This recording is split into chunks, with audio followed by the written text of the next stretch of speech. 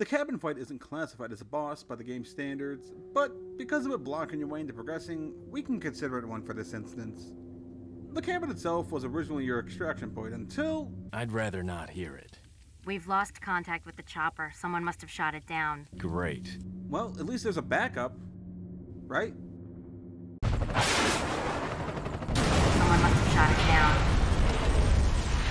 Never mind. I guess just don't ever be a helicopter pilot in the RE universe. The cutscene building up to the cabin fight is highly memorable because of this scene. What are we gonna do, Leon? Hate to say it, but we're sandwiched all right. A second late, you would have fit nicely into a sandwich. And of course, the ballistic remark by Lewis, which was, believe it or not, edited in the VR version. Leon! Small world, eh? Well, I see that the president's equipped his daughter with ballistics, too. How rude! And I don't believe there's any relevance with my figure and my standing. Who are you? Oh, excuse me, Your Highness. Perhaps the young lady might want to introduce herself first before asking someone his name. And don't worry, this time I'm going to edit the HD version of the game, as I noticed in the Delaga video, there were some audio issues during the VR sections. Leon! Small world, eh? Who are you? Oh, excuse me, Your Highness. Perhaps the young lady might want to introduce herself first before asking someone his name. Honestly, the first time I saw this scene, I was a bit confused, in an irked kind of a way.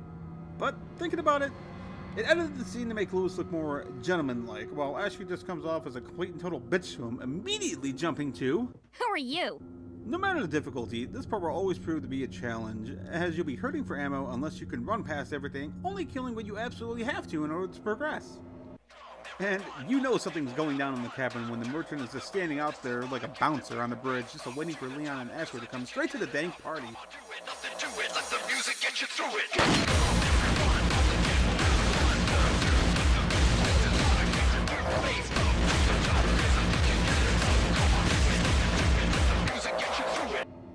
Now, there's two things to remember in this fight. One, this fight is on a timer, believe it or not. This is the failsafe for the players that may be having a hard time with all the plague of parasites.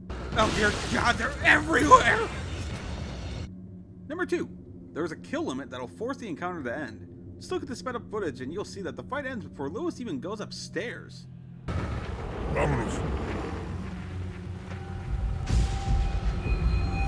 Another thing that hints towards the kill count is what Lewis says in his bottle cap voice. Did you send out those invitations? I told you no more than 50 people. If you want to admire the bottle caps and more, the link to the video used is in the description. Speaking of the description and adding files for you to download, you can also find a link directly to the RE4 HD project mod there as well. When starting the fight, you'll actually want to break all the windows and then camp at the top of the stairs.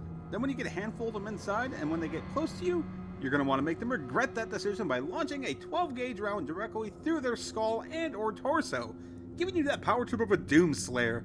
Fun, right?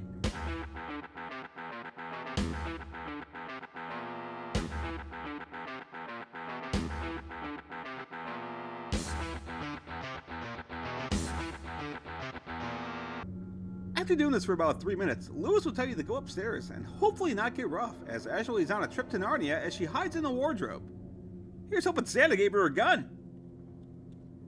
You'll know you're getting close to running the timer out when Lewis says, Man, this never ends! Speaking of Lewis, he himself is invulnerable to enemies, but he could still be staggered a little. However, it is possible to hurt Lewis if you shoot him.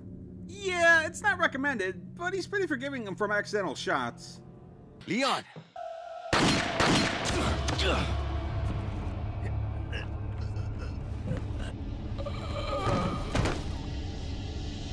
Ballistics, too?